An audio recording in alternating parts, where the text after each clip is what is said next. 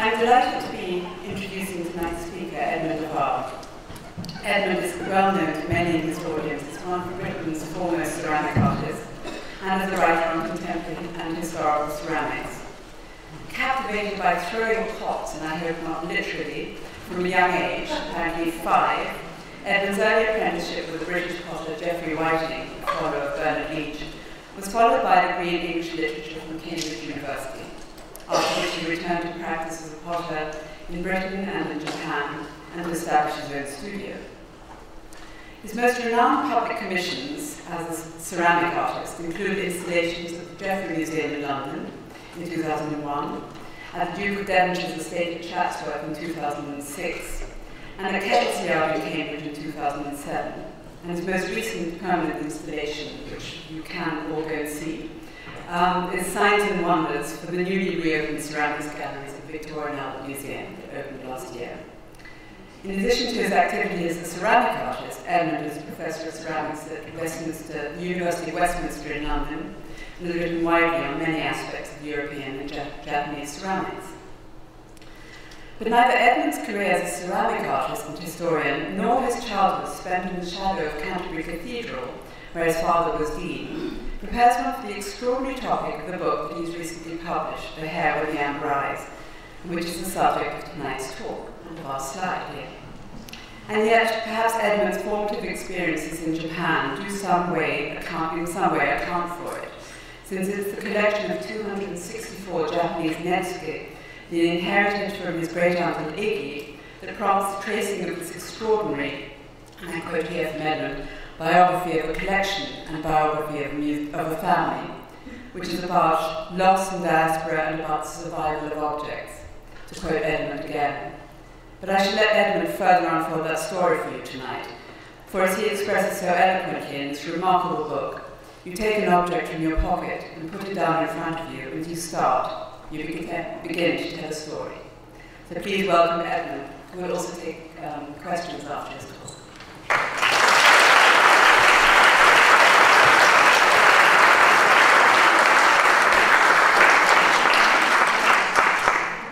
Thank you very, very much. It's absolutely wonderful to be here. You welcomed me beautifully with London weather. It's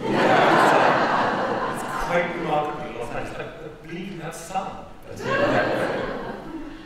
It's extraordinary to be here, and it's extraordinary to be able to share the story with you. It's an extremely personal story, and it's very peculiar for me to find that, having written it, that people are reading it, which is stupid, but there you go. And it's also very difficult to find a place to begin with the story. And in many ways, the place to begin that makes the most sense to me is that after 4 years of walking around European cities, in Paris and Vienna and Berlin, I find myself in Odessa, on the edge of the Black Sea, in a very dusty park in a cafe. And there is a professor of literature, my youngest brother who speaks Russian. And we start to talk about Odessa and about the Jewish experience of Odessa, because that's where my family come from. They're Jews from Odessa. And this rather tough professor turns to me and says, why are you here? What are you doing here? Why are you basically bothering me? He's quite rude. What are you writing about? And I find that I don't really know anymore. After all these years in archives, all these years of walking around cities, I really, at that point, just don't know what I've written. It's about collecting, it's about diasporas, it's about Jewishness, it's about identity, it's about objecthood, it's about memory, it's very much about loss and survival. And I find that I can't answer him. And it was that moment that I went home and decided to actually write the story rather than just talk about it. And here I am, talking about it. But I do know 3 things. It's a story about stories, because we all have family stories. It's a story about objects, and I'm someone who makes objects. It's a story about touch. And it's a story absolutely about memory. And those are the things that I want to share with you tonight, But those are the things, of course, that we're always here in this place to talk about: objects, families, and memory. It's a story about netsuke. Now, netsukes aren't that big. They're very small, and I brought one with me. And against the better advice of everyone, this netsuke is going to travel around the audience during this talk. And because you're wonderful people, you're going to give it me back. It's by masterpieces by a man called 1770 of turtles. It turns up in the book. So, while I'm talking about touch, there will be something. Please let's circulate, but I really do want to back again.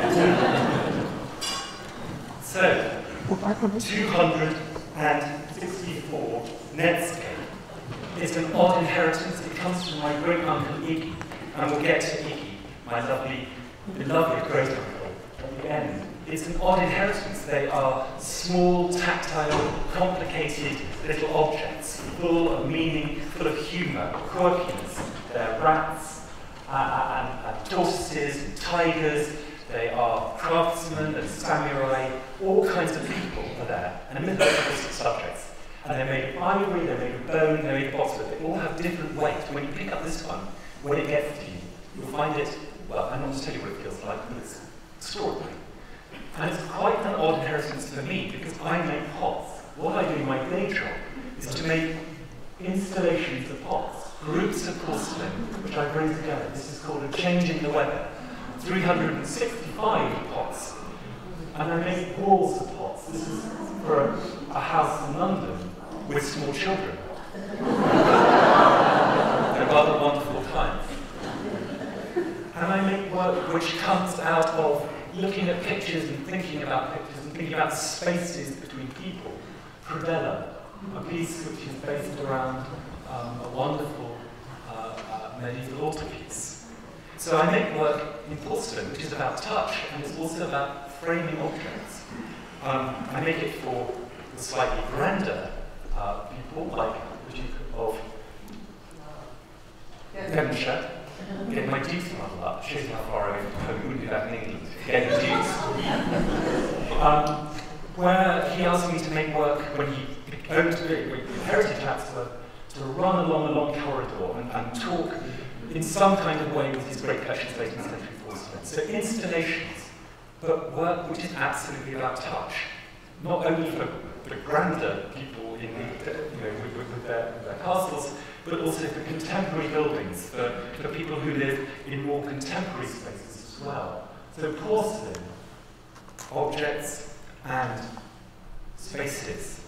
So inheriting a collection like this is quite odd. Very odd indeed. And the story is one that starts in Paris, because the family comes from Odessa. They were Jewish, and they were ridiculously rich. They were crazily, oligarchically, .com-y, madly rich. They cornered, is that an appropriate thing? Yes. No, they cornered the market in grain. They were grain merchants, originally come from Shtetl, and they made so much money that in the 1850s they decided to do a Rothschild. They decided to send their children out to different bits of Europe and conquer Europe. They would marry good Jewish girls into the dynasties, and they would become bankers, and they would become European players in money. And that's what they did. So one lot of sons went to Paris, and one lot went to Vienna. And this is where the story starts, in Paris, in the 1870s. Oh, now I was told not to do that. I was told to help me to put this back together again. Same button again. What do I do? Same button. Same button. I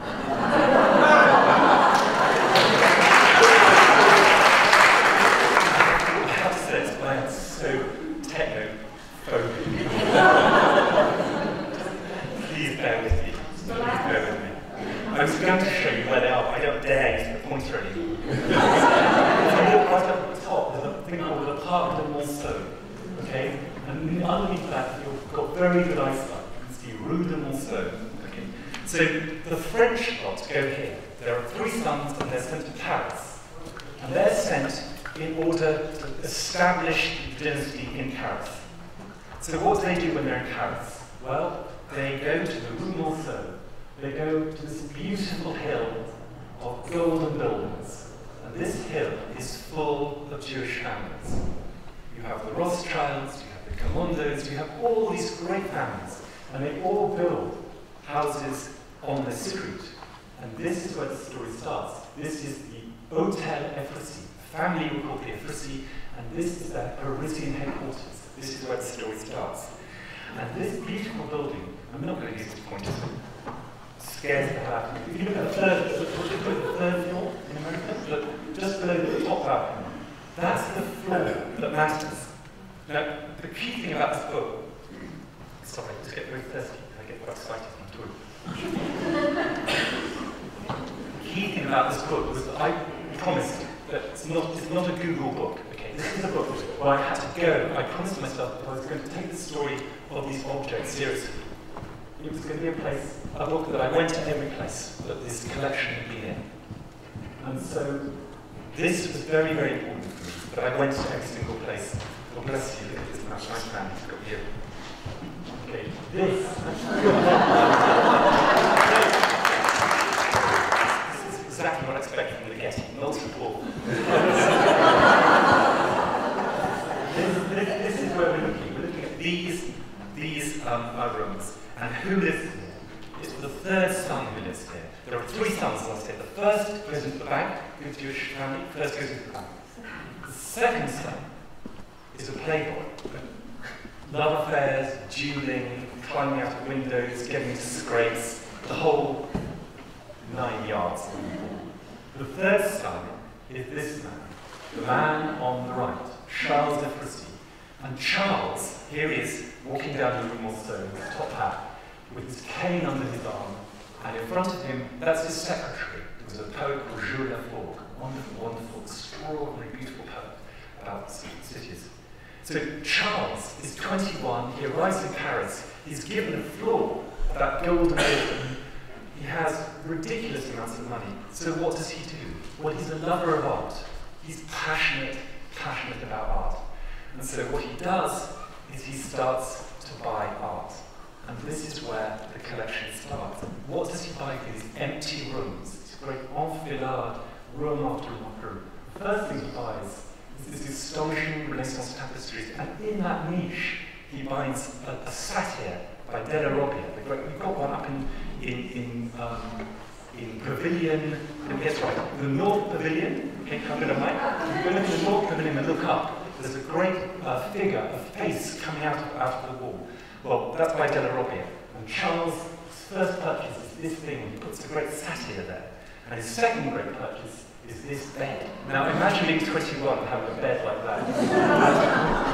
You will notice, because you're all incredibly perceptive people, that he puts the Ephrussi E embroidered on it. So it's a kind of Medici bed for this young man. And then into this room looking out on the room. So what else does he buy? He buys a famous carpet of the Golden Winds from the Louvre. It had been woven for the Louvre. He buys it, and then this is the shaming thing, he cuts it down to size.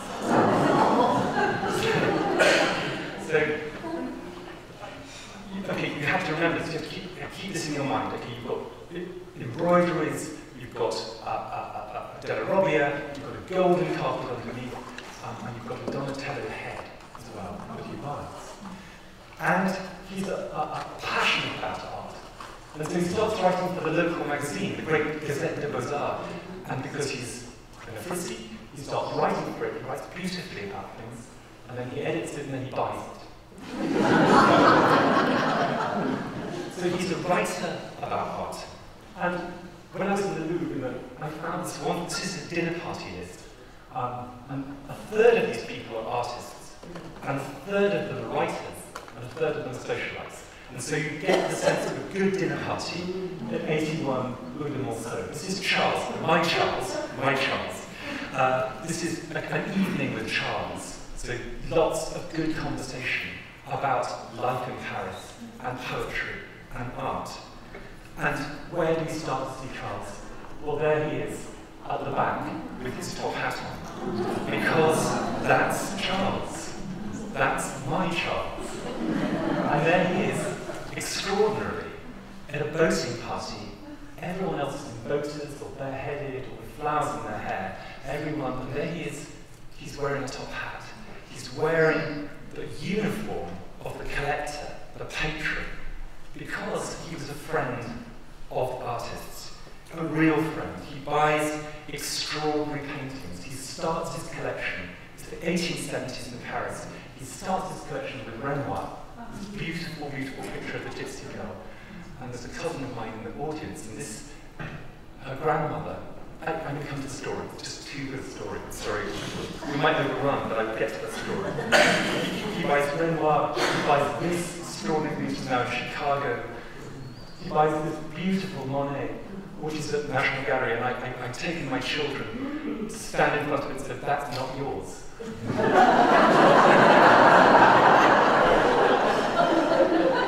And on and on. This is at the Met. Beautiful, beautiful. And this Bert Morisot, he has a long relationship. And when you look at these pictures and you see these pictures, he's writing about these. He's a passionate advocate for this new painting. He's absolutely in the studios. And my moment of pure delight, I'm a huge believer in archives. I mean, I really wave the flag for hard work in archives. And I was in the Louvre archives, which are the most dismal place on God's earth, ruled over by terrifying French women.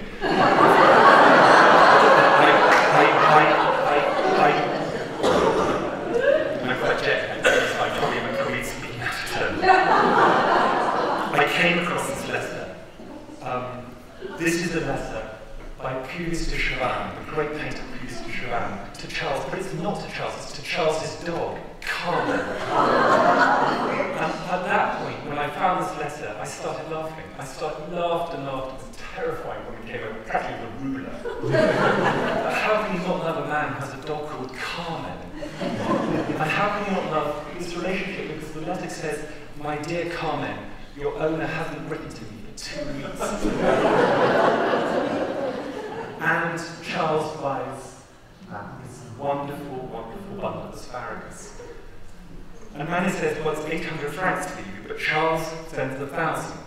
And on Tuesday, gets this back.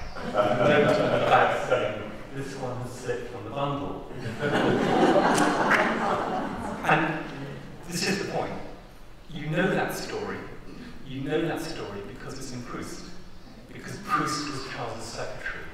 Because Proust spends his time coming and looking at these paintings, using Charles' library, and talking to him, and learning about how to look at paintings. And so this wonderful late Monet, for instance, of the ice breaking up, turns up in À la recherche de Pompidou, because Charles Swann is Charles Ephrussi.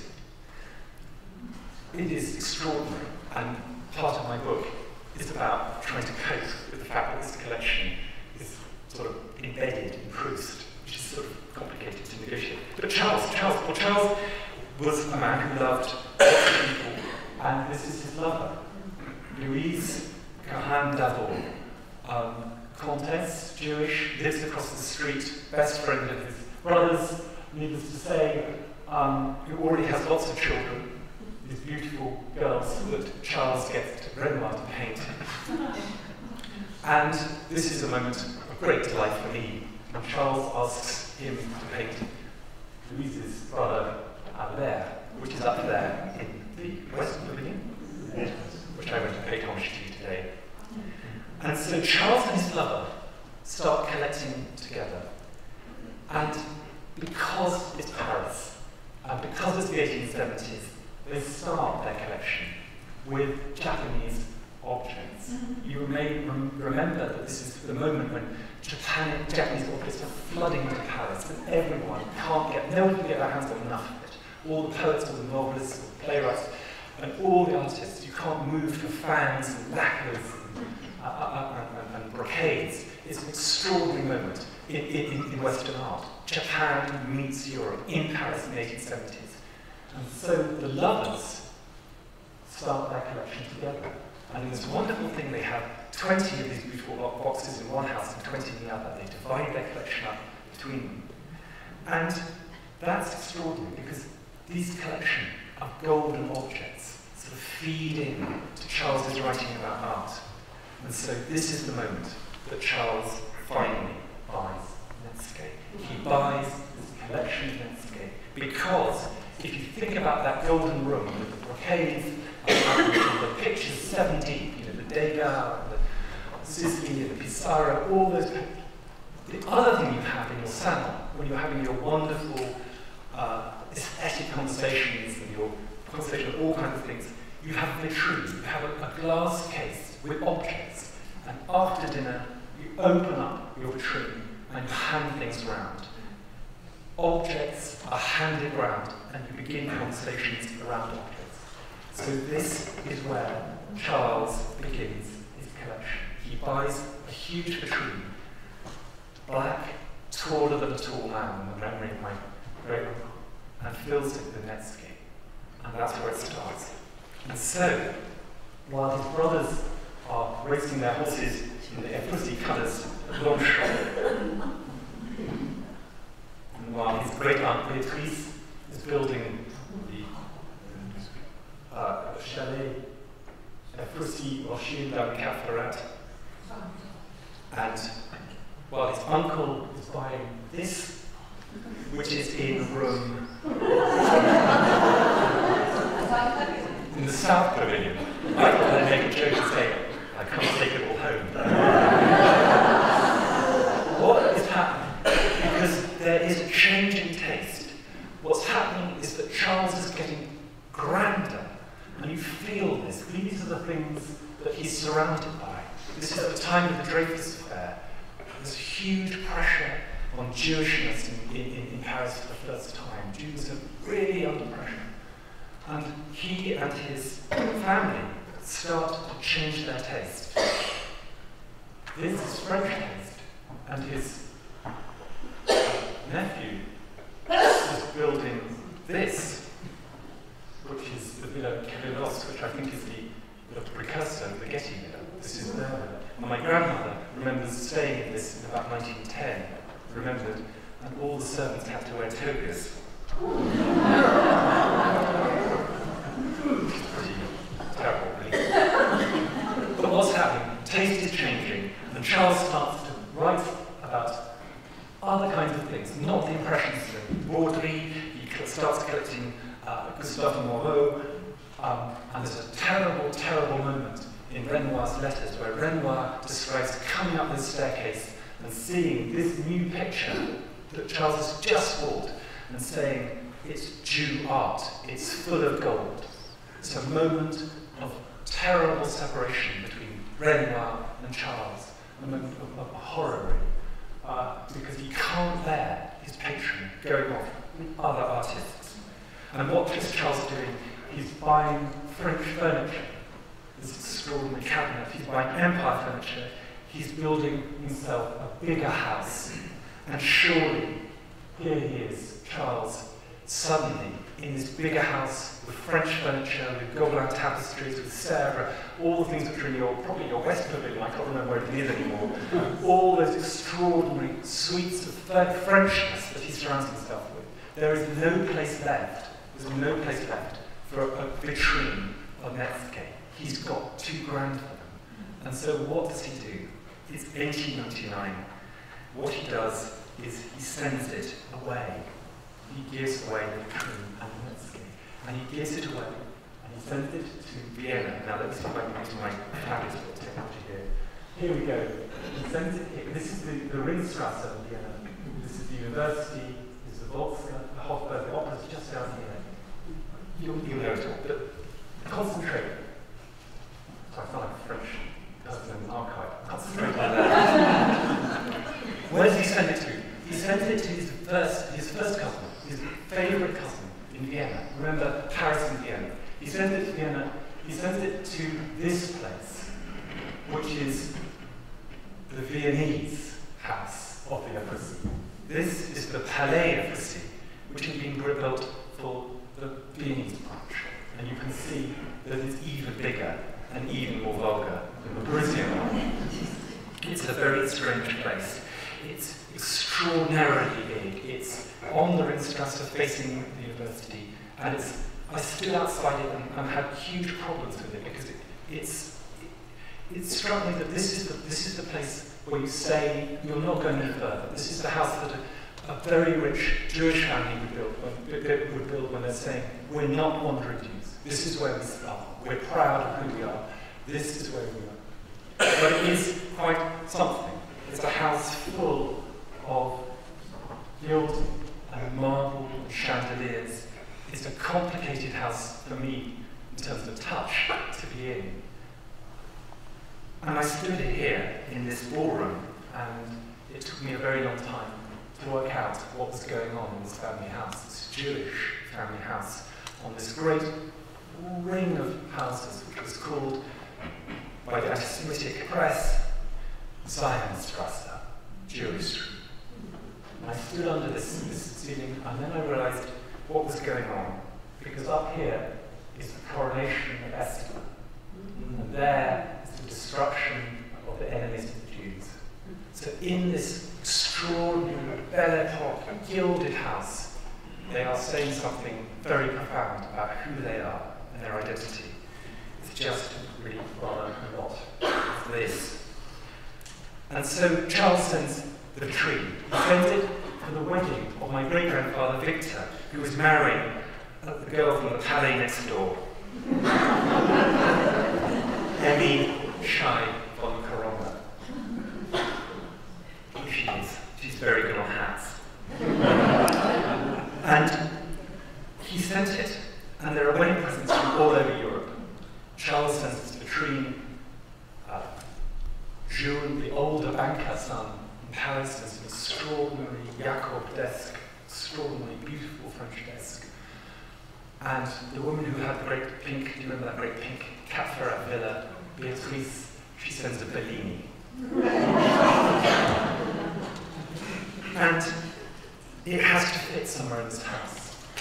And it's extraordinary because at this moment, this is where it kicks in with memory. This is where it kicks in with hearing about my grandmother, from my grandmother.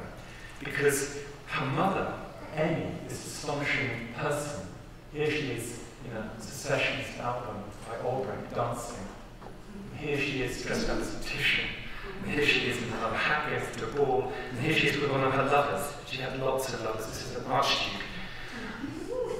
But look at that dress. That's something. Someone who knows how to dress. Where does the retreat go? It can't fit anywhere in the house. It can't fit in the... It's a house that the Parisians collect and the Viennese shop. That's the basic point about the Palais Ephrussi. It's got hundreds of paintings. It's got astonishing furniture. It's crammed with objects. But it doesn't really fit. This odd vitrine with netsuke. Where will it fit? And finally, my great-grandmother says, well, I'll put it in my dressing room. And she put this in her dressing room. The view from her dressing room across from the Votivka. And so this is the place it goes. And this is the important thing, because it's this room. We moved from a salon in Paris to a very intimate space. It had a chaise-longue, it had a big mirror, and it had a vitrine. And here, this is my grandmother on their train, which they took down to Paris. And here, with her sister Gisela, this is where the children played with the netsuke. Because what happened, it was a terrible formal house. There were 17 servants. There were conventions, all those conventions that you imagine in a very stultifying, tough Viennese house. But the one time they were allowed to see their mother was the hour when she was dressing to go out. She'd go out, that's why she had all those pictures of hats. She went out an awful lot. And so they would come in for an hour, and their mother would talk to them, and they would open the vitrine, and they would play with the netsuke, and they were allowed to play. And while my great-grandmother's maid, Anna, local Viennese girl, Gentile girl, would sew her into a dress, or choose jewellery, or do all those things that maids did, children talk to their mother, and this is the moment when the stories start happening, because it's incredibly powerful. This is the moment that they choose their favourite objects, and they move them around on the carpet, and their mother picks up. My grandmother was not an emotional. She was a very reserved person. Who would talk in old age about the fact that her mother, who she barely saw, would pick up a netsuke or two and start to tell a story to the children as she was being dressed. So from Paris to this incredibly intimate life in Vienna. And that's the second place in the story of the netsuke. And what's so extraordinary is that all the children grow up in this terrible marble gilt stuffed house. But what's really extraordinary is that my grandmother, who was a very reserved and very strong person, made the decision when she was only 12 that she was going to move. This is her bedroom here. That she was going to move from here to here. She was going to get to that university. And she studied with her father. She took tutors, and she did it. She got, which is very unusual. She got from one side of the Ringstrasse to the other side of the Ringstrasse. And in this strange adventure I had on the journey of objects, this is something that suddenly appealed to me and made sense suddenly of their life. This is my grandmother's opera book from Vienna. And here, suddenly you see the texture of their life. You see that they went to the Berg Theatre, they went to the opera, they go to see Wagner, and look how often they go. And those are the people they go with, Gisela, with the Mama and Papa, with Anna, the maid. All these things are going on. And this is the texture of Jewish life during the First World War. This is the texture of cultured life in Vienna. This is this extraordinary time, a suspended time almost for the Jewish inhabitants of Vienna. And my grandmother, here she is, she was a poet, she was a lawyer, and she got away, she married. And my great uncle, Ignace, here he is, young man, hand in pocket. He also got away. He didn't want to be part of the dynasty. He couldn't cope with the idea of being the next Baron Ephrussi, the next banker in the family, the next person who had to walk every day with his valet to the bank and survive all that thing. But he was gay, and he loved fashion, and so he ran away. He ran to New York. Well, there he is. He got away. He was terrible at fashion, but he did get away to New York. And there's terrible fashion. But you know what happens. It's 1930s, and you know what happens next. And for me, the complexity about the story was very, very intense, because the complexity was that how could I possibly write about what happened next? Because we know what happens next. And the challenge for me of writing about 1938 and what happened to the family was a challenge about real storytelling. About real storytelling, about the things that matter, and about the memories that need to be explored and passed on. And I found this bit so hard to write. I took myself away and I still couldn't write it, and I still find it very painful to have to go through the process of writing about this, because on the night that the tanks crossed the border into Austria in 1938, the doorman of the Palais, who'd been working there for 35 years, guarding the door, left the doors open. And Bug's neighbours came and they broke down the door of the Palais, the apartment, and they assaulted my great-grandfather, Victor, who was in his 70s, and they picked up that Louis Serre's desk that had been sent all that lifetime before in Paris as a present, and they threw it down the well of the Palais, and they robbed the family, and they broke objects, and they basically took revenge on this Jewish family that had been their neighbours. And the next morning, my great-grandfather was made to dig a ditch in front of the Palais Ephrussi with a placard around his neck. He was 78, and when the shovel broke, he had to dig it with his hands. And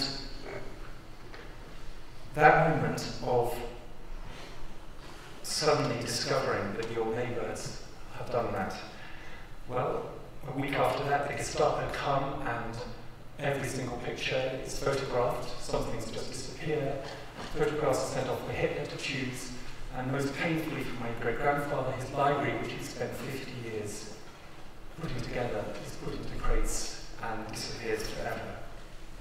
Onto the Ringstrasse, and art historians argue in Vienna about who has what. And he signs a document saying that the family house can be Aryanized. It's that or Dachau. And finally he gets out to Czechoslovakia with my great-grandmother, but my great-grandmother commits suicide rather than give on any further. And I think that the moment of complete disclosure for me about the story was discovering in an archive in the rabbinate, in the Jewish archive in Vienna, that someone, some functionary, some Nazi functionary had gone through every single record of every single Jew in Vienna, following an edict from Hitler, and every single Jew had been renamed.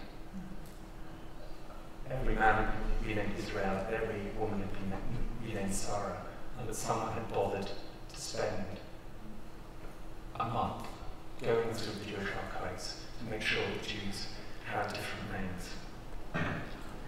Well, my great-grandfather got out.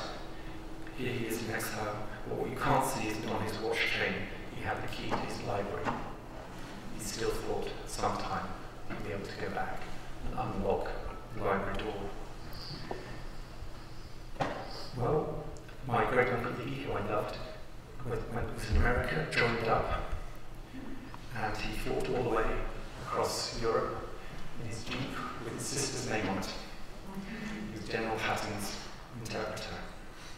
And in 1947, Dean at a loss of knowing what to do, he turns up on my grandmother's door, and after supper, they talk about what's going to happen.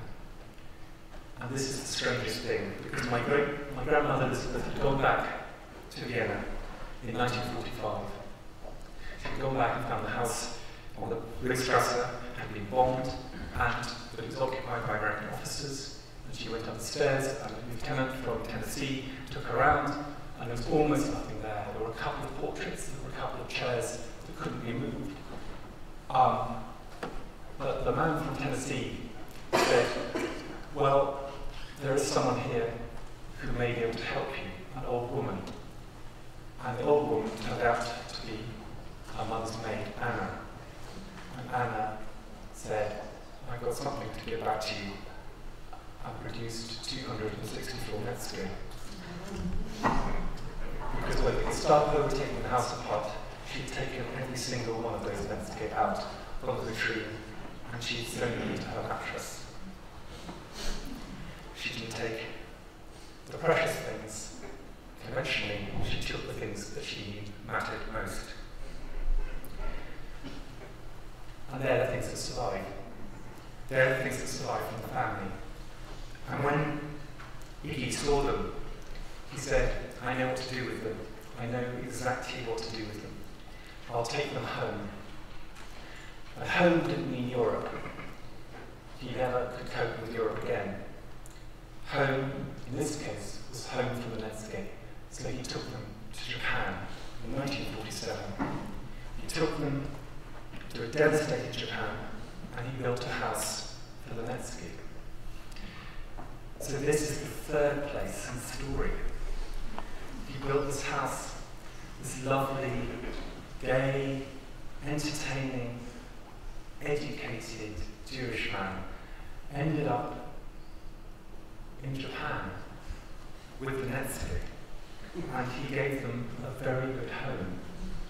Here they are, in a beautiful tree, which he would open up after supper. Here he is with his partner, Shiro. And here he is in a slightly bigger house later on. And they would open them up and hand them round and talk about them. So when I'm a young man, I go to Japan when I'm 17 to go off to be a potter. When I arrive in Tokyo, the first thing that my dear fashion designing great uncle says is, "I'm not being seen with you, let's go shopping for clothes." The second thing he does is to tell me that there's something rather special, a story I have to know. And over the years, particularly when I go back in my 20s, my late 20s, I hear the story about the netsuke. And this story is something that I can't really work out. It's a story that I know the bones of from Iggy. I know the bare rudiments of it. But I know something very, very important about it, which is it's about identity. And so, when Iggy dies and is buried in the temple, and I have to be there, and I'm there at the funeral and the service where he's given his Buddhist name to Kaimyo for his next life, I say the Kaddish, because there's a man who's born in Vienna, and fights in the Second World War and ends up in a Tokyo graveyard. And then I inherit the netsuke. And so what do I do? Well, I realise at a certain point that I can either tell the story as a series of anecdotes about a favourite great uncle or about an extraordinary life or all those kinds of things, or I can really work out what it means. And I still really don't know what it means. But what I did do was to go back to Odessa, to go back to the place where Charles was born and where my great-grandfather Victor was born, in this beautiful house overlooking the Black Sea. And I found the house, and I stood in front of it and I went round the back. It was being renovated. And there were 3 big skids, what do you call skids in America? There were 3 huge dumpsters full of panelling and plasterwork and railings and gilding. And the guy who's doing stuff says, "I'm really glad you're here because we've just finished doing this horrible place up. It's a proper office now. And there's nothing left." So I go up and stand on that balcony there and look out over the Black Sea in this house that was the very start of this story, the start where these children grew up 100 and God knows how many years ago, 140 years ago, 150, 160 years ago. But there is the house, and I'm in that place, and I realise that that's a possible way of starting the book, a possible way of ending the book. It's about where you start out from and where you return to in some kind of way. It's about objects. And so I come back to London and I start to try and write the book, and it takes me years. But because I make things, it's very complicated. And I find slowly that what I'm doing with objects changes too. That I'm putting objects high, out of reach. That I'm making, this is for the DNA, I'm making things which are very much about memory. And I'm making objects which are about hiddenness, and objects which are about shadows, and even objects in vitrines. So here I am, and that's my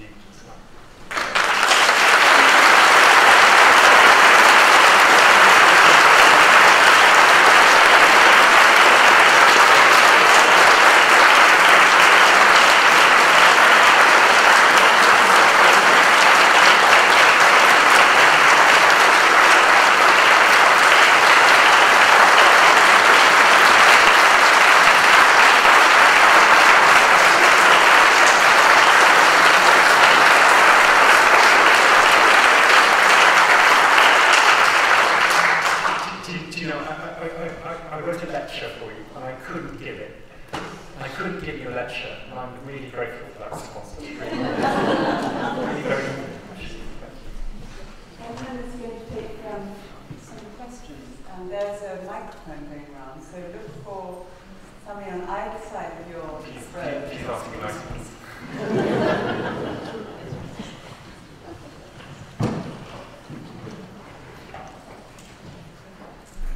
Where are the netsuke going to go the next 100 years? Sorry, I think that's the question. Where are the netsuke going to go in the next 100 years, do you suppose? Well, I have 3 children, and the reason for writing this book was for my children, and because my father's still alive, and it's very important for me to make this conversation between my father who's not well in his 80s and my children who are growing up possible about who they are. And I bought a vitrine from the V&A, an old decommissioned vitrine, and it's in our music room. It's unlocked because my wife and I do not dress up and go out to balls.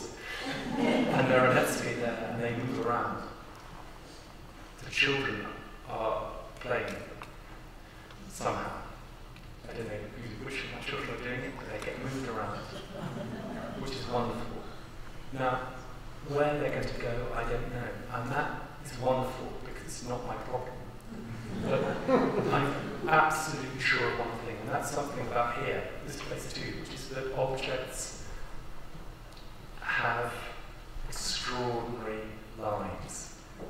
And actually, you can tell those stories. You know, you can give a family photograph, or it can be something you're given, and you can find out more, but you can start to tell a story for someone else about them. And where they go after that is very, very difficult to know. That was a terrible answer, I'm sorry. I'm being urged to ask them the next question. Hi. Hello, I wanted to take you back to your grandfather or great-grandfather Charles in Paris. You said he arrived in 1870 or 71? Actually, slightly later, in 1869, they built the house in 71. Oh, that's a good point, because I wanted to ask, did he experience the Franco-Prussian War and the Commune? I can't work that one out, because I know they were in Paris. Well, I think they were in Paris in 1870. So I'm not desperately sure. Certainly they're building the house during that whole period, which is extraordinary. So you have to imagine sort of fervent time with communards and the barricades and the terrible defeat by Germany. So I don't honestly know the answer to that. I spent so long in archives, I should be able to know that by now, but I simply don't. I have the next question, I think. What is it about the hair with the amber eyes that epitomized everything for you? Why did you choose that one? It was a couple of things. One was that it was one of my great-uncle's favourite netsuke. So it was something he used to pick out and particularly love. The second thing is that Charles, amongst writing about Impressionists, wrote about Dürer. And we all know what that means. He writes about the hair. And I'm sure, how can he have written about Dürer's hair? We've got the wonderful Hoffman hair in Pavilion number. I'm sure we'll go pay homage to later, but how can he not have cared about this netsuke, having written beautifully about the hair? There's actually another wonderful Dürer just outside as we go out to scale, I see. LA scale. Can you tell us what happened to the Ephrussi fortune, whether any of it's left for any of the Ephrussi family? I'd love to go to, who am I talking to there? Because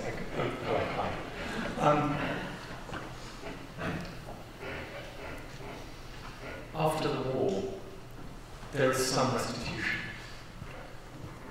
The Palais Ephrussi gets given back in 1952 and is sold because the family is so poor, all scattered diaspora for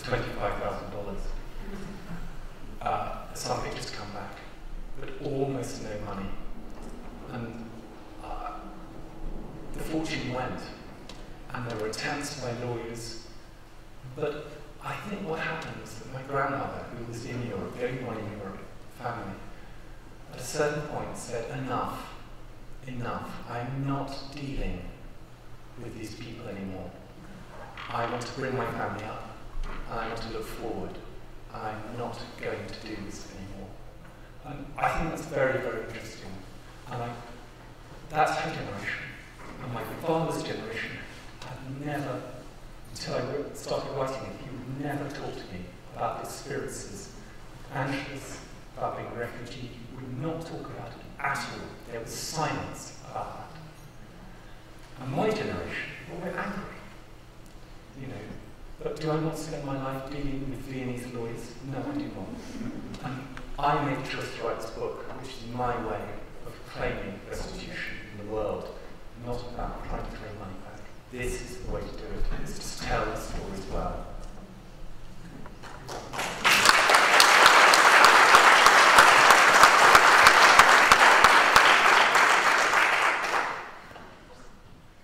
I wanted to thank you for writing the book, but I also wanted to thank you for your explanation at the end.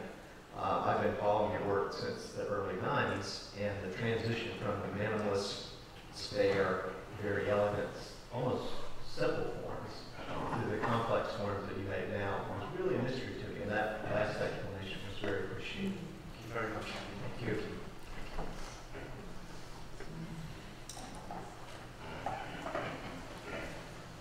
I exhausted the audience.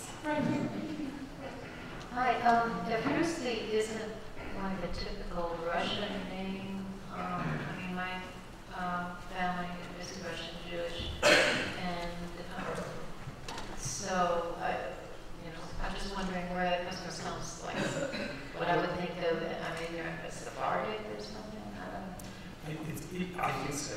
And I mean, you know, you get to Odessa and you find the archives and you find this extraordinary explosion of self-confidence. And then you realize that part of that self-confidence is this hiding of where they came from. Even in Odessa, they're beginning to say, this is where we start. But in fact, they don't start, they come from Berdichev, up the road, way into the sheds. Where they come from before that, I didn't know. And there was a moment in Odessa when I seriously thought, do you know what, I could put writing this book off for a few more years. Perhaps I should go to Berdichev, or perhaps I should see whether or not. And that's what happens. You get into this whole, I'm actually getting this one. You get taken up by stories, and immersed in them, and you lose all track of time. So where they originally come from, I don't know. But where they say they come from is Odessa, which is very interesting, very different. We would like to invite everyone to a small reception in the lobby as a chance to purchase a book and have it signed. Before we do that, will the person with the tortoises raise their hand?